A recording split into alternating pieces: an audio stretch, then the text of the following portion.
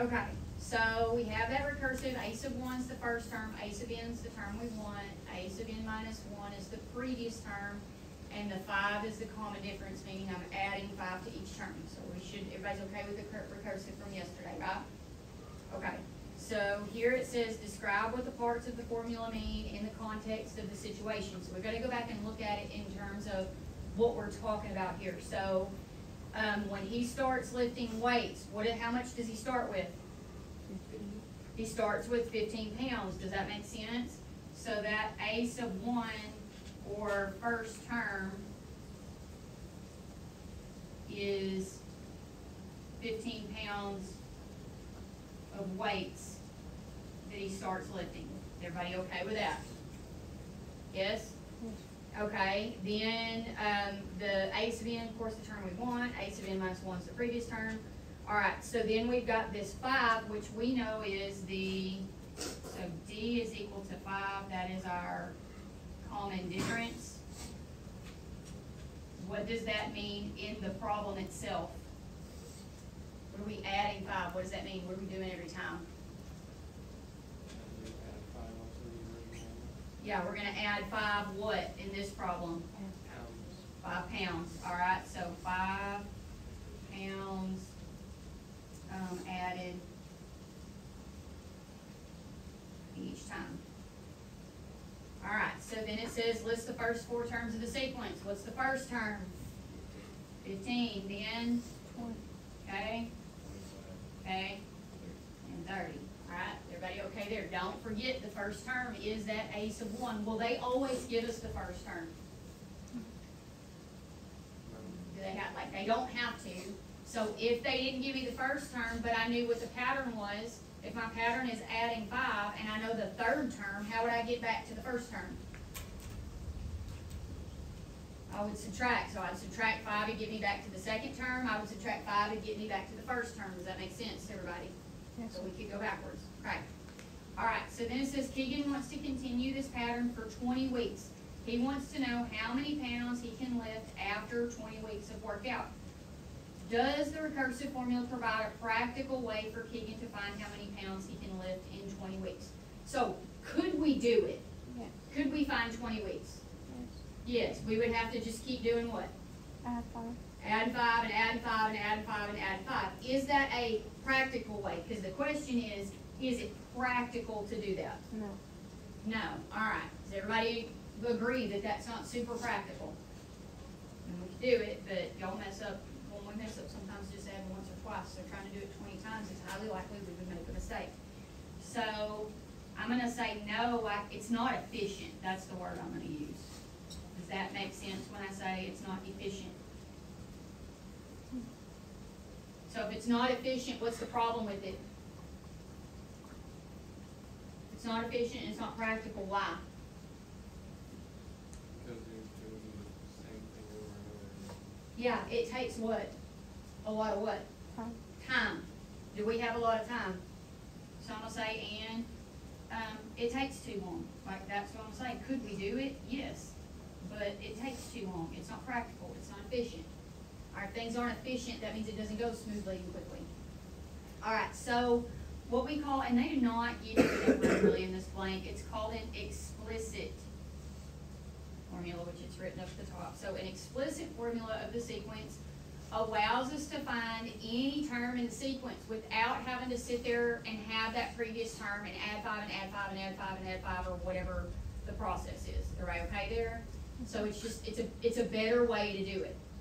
All right, so the explicit formula looks like this. So we have this A sub n, which we know that n represents the term we want or need, whatever word you want to use there. So that's the term that I want, the term that I need. All right. Then they give me A sub 1. What is A sub 1? Your initial value. Say again. Your initial. Yeah, the first term in the sequence.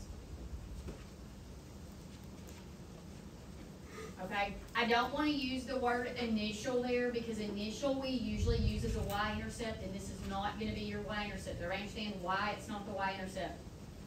The y-intercept has an x value of what?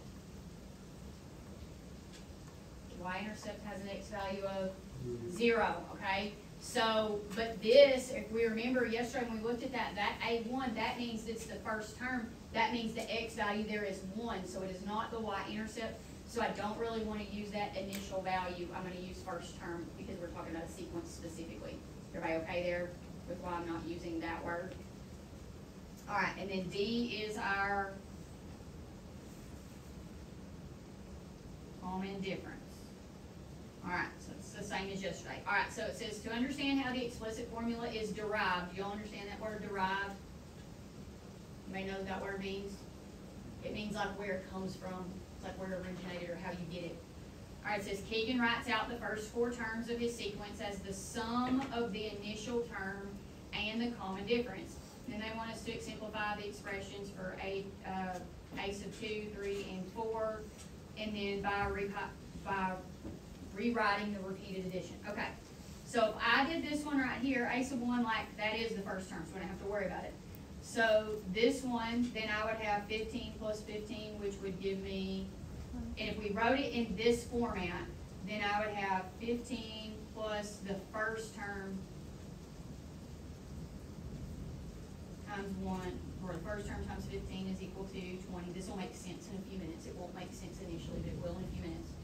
So here I've got 2 5s here, right? So essentially I have 15 plus 2 times 5. That's supposed to be a 5 in this parentheses up here for you. All right, which would give me 25, which we already know what it is. This one, since there's 3 5s here, it would be 15 plus 3 times 5 is equal to 30. So that's essentially like we're taking however many places I need, I would multiply it times that common difference and then add it to my initial value. Is everybody okay with how that works? Okay, to get it. So that would be a faster way to go about it. All right, but they want us to be able to write this explicit formula. So number 1, it says, what pattern do you notice between the number of times the common difference was multiplied and the term number? All right, so the number of times my common difference was multiplied. How many times here? Once. What term did I want? What term was I looking for?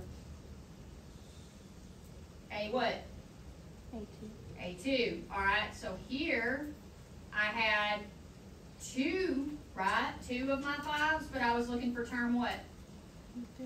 3. Here I had 3 5s, and I was looking for term what? 4. So what's that pattern?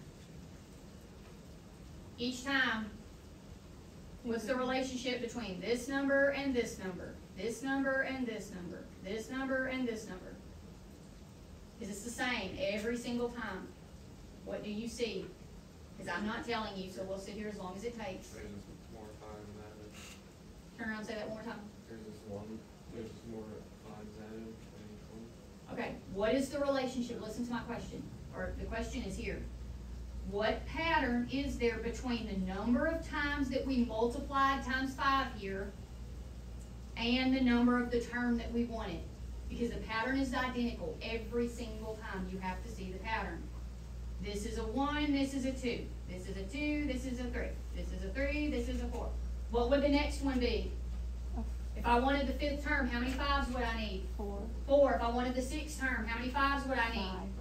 5. Okay, if I wanted the 10th term, how many 5s would I need? 9. So what is the pattern every single time? 1 1. less. That's what we need. All right, so we need 1 less 5 then, I'm going to say then the term we are looking for. Does that make sense to everybody to write it that way? So that's where this little n minus 1 comes from. That's why we use the n minus 1, because it's 1 less. Everybody okay there? Yes? Okay. So here, if you think about it, if I had my n minus 1 and my n was 1, 1 minus 1 would be 0, which is why I don't add any 5s there. Is that logical? Does that fit the pattern? Okay. Alright, so number 2, it says plug in values for a sub 1 and d into the explicit formula for Keegan's situation. And then we're going to simplify this expression. So they gave us a sub n is equal to, I've got my starting number, which is 15. That's my a sub 1 up there. Okay? Plus, and then I've got n minus 1 times my d, my common difference. Is everybody okay there? Yes, sir. Alright, so normally when we see a number outside of the parentheses, it's usually written in front. But what does that mean that we do with that number? If it was right here, what would I do with the 5? You would distribute it. I would distribute it into that parentheses, right? So we're going to do the same thing. We're just kind of distributing backwards, but it's the same thing, okay? So now I have 15 plus 5n minus 5, right? Okay there? Yes, sir. Now I can combine like terms. So 15 minus 5, so I'm going to have 5n plus 10. So a sub n, or f of x, is equal to 5n plus 10. That is a linear equation that we are familiar with, right? Yes? Yes, sir. Okay, so I want to kind of go back and I want to look at this for just a second. I want you to think about it. So if my a sub 1 was 15, my starting term, and I said, well, if they didn't give us the first term and they gave us the third term, then we would work backwards, and Ethan told us we would subtract 5, and that would get us to the second term, and we'd subtract 5, and it'd get us to the first, right? So if I wanted that y-intercept, if my 1 is at 15, then my 0, I would go backwards, I would subtract 5, and I would be where? Ethan? I would be at 10. Does that make sense? Which is exactly what we ended up with right here. Is everybody okay there? So if I take my A1 and I use my common difference and I do the opposite sign, it would get me my y-intercept. Yes? Right? Okay, where does that 5 on the 5n, thank you, Sergio, where does the 5 on the 5n come from? In our original information, what does that 5 connect back to? Where did we have a 5 in the problem? 5 times you added. Yeah, it's that common difference, right? Yes? Okay, so that common difference ends up becoming our slope. Is everybody okay with that? Because that's the thing that we're doing every single time, and that's what the slope is, right? It's a constant rate of change. So that's how this formula comes about. Is everybody okay with how we did that? I mean, we're going to do it some more. So, all right. So this says use the formula to find how many pounds he would have in week 20. So if I want to know week 20, what am I doing here? So if I want a sub 20, and I have this equation right here, what am I going to do with it? I'm going to plug in 20. So 5 times 20 plus 10. 5 times 20 is 100. So then plus 10. So at week 20, he would have how much? 110 pounds. That's how many pounds he would be lifting in week 10. Is everybody okay with that? Now, could I sit there in my calculator and do plus 5, plus 5, plus 5, plus 5? I could do that, but I don't really have to. I can use this formula. Is everybody okay there? Alright, so then here it says they want us to write and simplify an explicit formula. Alright, so to get to the explicit, I'm going to have to go through the recursive first. Does that make sense? Okay, so first thing I have to find is what? Kind of what do I need? I need the common difference, and the other thing I need is the, what's the other thing I use? The first term, right? Alright, first term's given to us, right? It's the 16. Alright, what's my common difference? 3. D is equal to 3. So that means essentially what I have is a sub n is equal to my first term, which is 16 plus, now do y'all want to write the common difference first and then the n minus 1 behind it? Does that make y'all feel better to write it that way? Okay, so my common difference and then my n minus 1 there. Is everybody okay there? Yes, sir. So then I have 16 plus 3n minus 3, which means my a sub n, or my formula, is what? What's my equation going to look like? 3n plus 13. 3n plus 13. Okay, did what I said a while ago work? If I took my first value and I did the opposite here, I subtracted 3, it gives me my y-intercept. If I take my initial, or if I take my d value, that's my slope. Are we okay there? And if I graph that in my calculator, I can go in my table and those better match, right?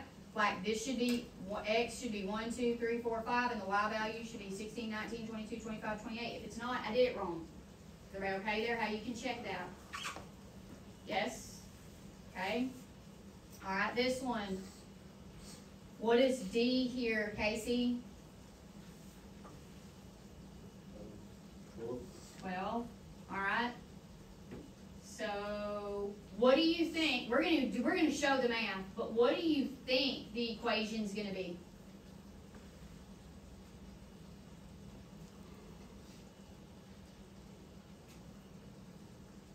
What's the slope gonna be? 12. Okay, slope's gonna be 12. I'm gonna have 12, so 12 in. All right, where's the y-intercept gonna end up being?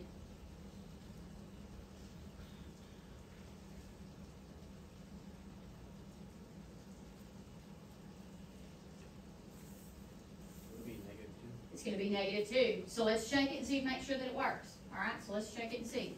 All right, so I would have a sub n is equal to, first term is 10 plus my d value n minus 1, right? So 10 plus 12n minus 12. So then I get 12n, looks like -2. All right, graph that in your calculator. Go graph 12n minus 2 in your calculator for me. Like, I want to make sure that we understand, like, we can prove it and we can check it. So there's no reason to ever miss these because we can prove them and check them. Okay, so if we graph 12n minus 2, I don't really even care what the graph looks like. What I care about is when I go over to the table, does my table match up to what they gave me? So on your table, do you have 1 and 10, 2 and 22, 3 and 34, 4 and 46, 5 and 58? Does that match your table? Okay, so your pattern should match. Is everybody okay there with how you can check these?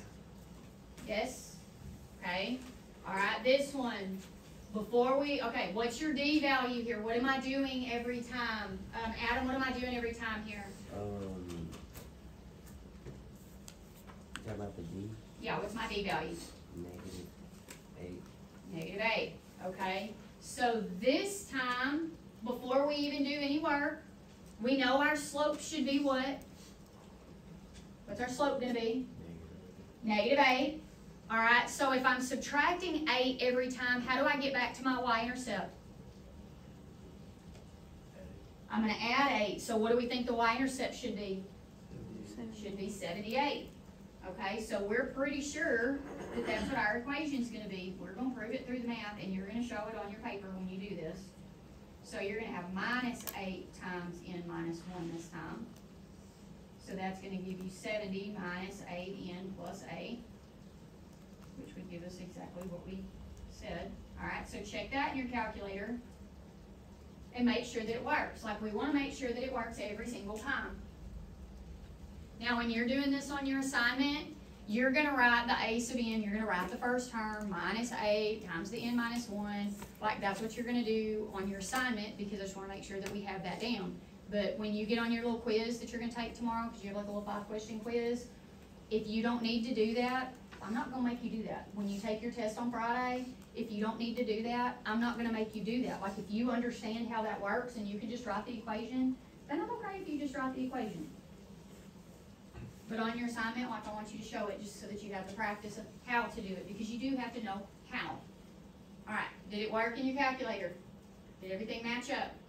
We had 1 and 70, 2 and 62, 3 and 54, 4 and 46, 5 and 38, yes? Okay, good deal. Any questions so far? All right, back here. So they want us to write an explicit formula to represent the sequence, and then they want us to use the formula to find the indicated term. All right, so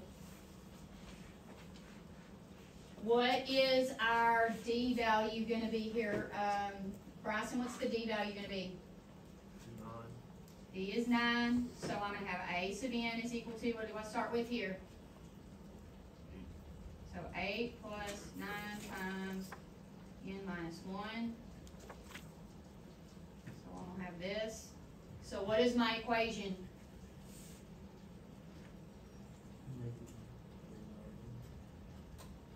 9n minus 1. 9n minus 1. Alright, so now they want me to find a sub 26. So how am I doing that? Plugging in 26. I'm going to plug it in. So I'm going to have 9 times 26, and then minus 1, you're doing your calculator. What you get? 233. 133. Everybody okay there? Yes? Alright, this one. Set my equation of a sub n is equal to what? Tell me what to write. Sergio. 12 Mm-hmm. minus 6, and then n minus 1. Good, because my d value is negative 6 there. Alright. So when we work that out, what does my equation end up being?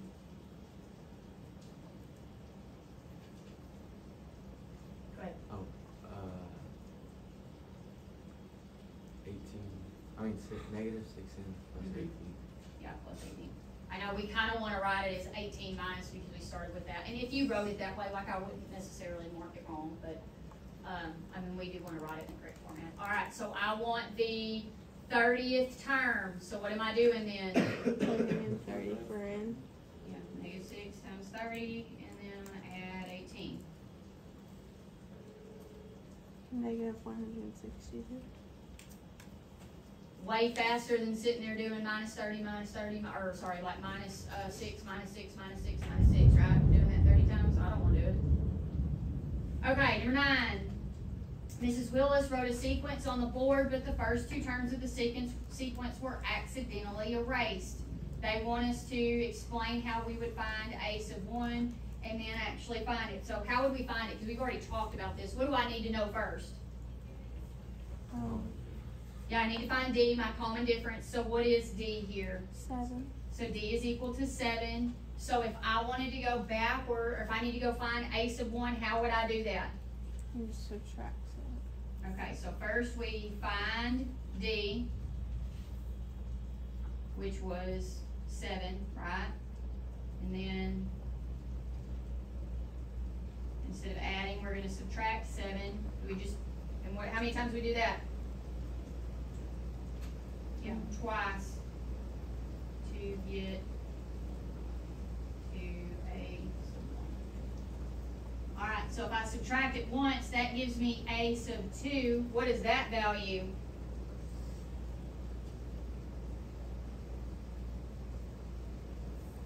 What's the value of a sub 2 right here?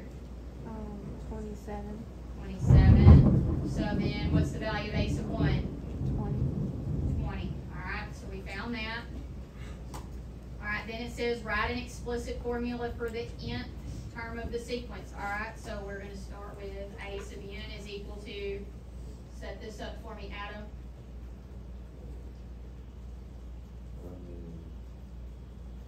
Do I need to start with 20, right? Yep. Okay, 20. Mm-hmm. Minus 7. Say it again. Minus 7. That's not minus 7. Plus 7. It's going to be plus 7. It's going to be whatever sign this one is, your original D. Alright, and then N minus 1. n minus 1. So then when we do that, we get 20 plus 7n minus 7, which means our problem, our formula is 7n looks like plus 13. Everybody okay there? Alright, and they want us to find the 18th term. So 7 times 18 plus 13. 139. So 18 is, what'd you say? 139. 139. Alright, everybody okay with this? Pretty easy, yeah?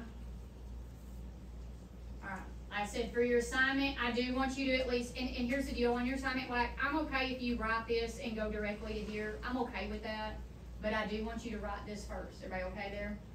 On your quiz tomorrow, on your test, not required, but on your assignment, I do want you to at least write that part.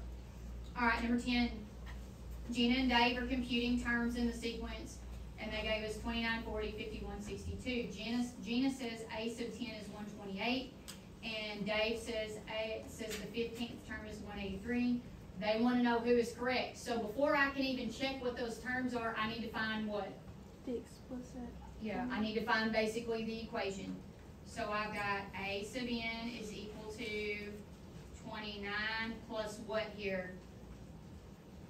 What is our d value? 11. D is 11, so then I'm gonna have 11 times n minus 1.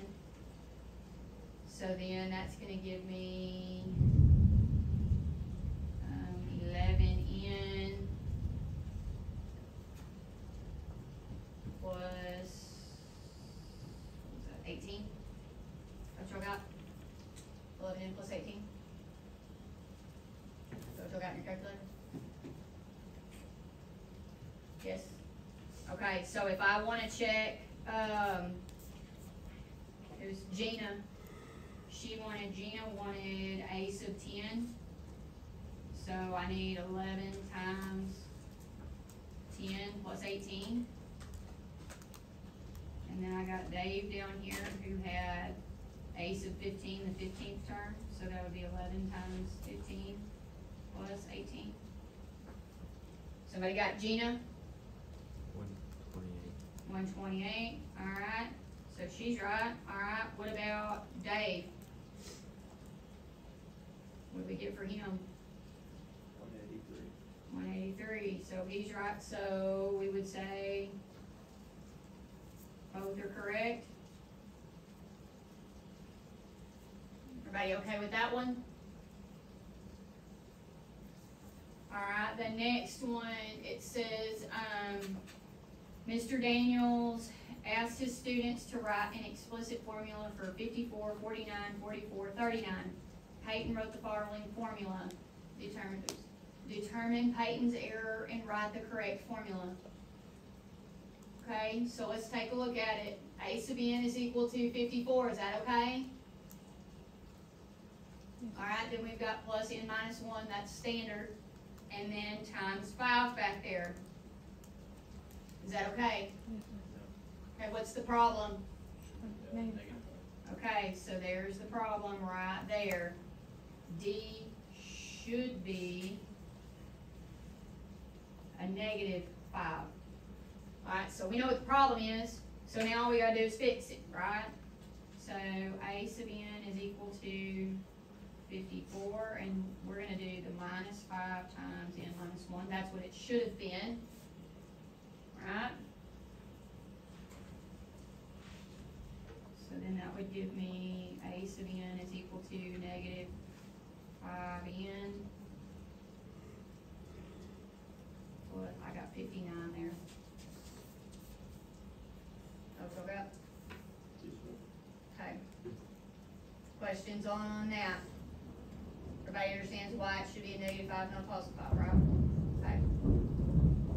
Okay. Okay, number 12. Eduardo has a jar containing 21 coins. Each day he adds 3 coins to the jar. Write the first 4 terms of the sequence. What's the first term? 21. 21. All right, the next one is, 24. okay, then, 27. and then, 30. okay, so now I have the first 4. They want us to write a recursive formula. So that's what we did yesterday. So when we have the recursive, remember, we have to include what? Yeah, we have to have the a sub 1, so we already know a sub 1. So a sub 1 is equal to 21. Alright, then I add the other part, which is your a sub n. Right? Are you okay there? Yes. Actually, that's the n minus 1. A sub n minus 1, and then plus our common difference, which is 3. Is everybody okay with being able to write that? So when you write that recursive, it has to have this and this. Everybody good there? If you have to write it tomorrow on your quiz, you have to have both those things on there. Everybody good? Yes. Alright.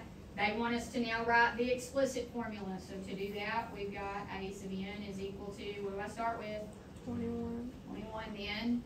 Plus 3. Plus 3 times my n minus 1.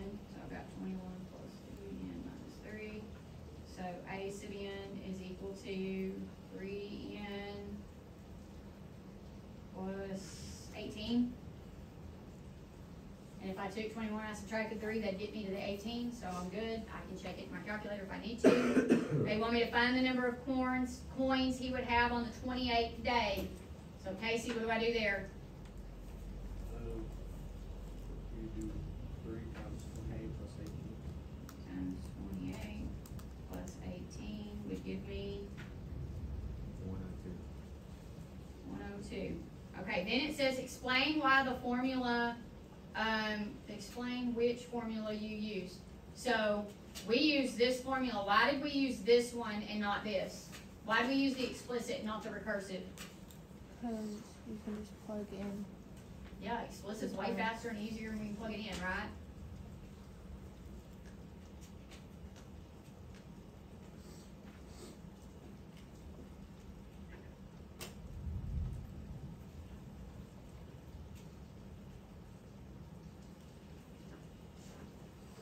I'm gonna put a sub in there. So explicit is faster, and we can just plug in our a sub n, like whatever n value we want. Everybody okay there?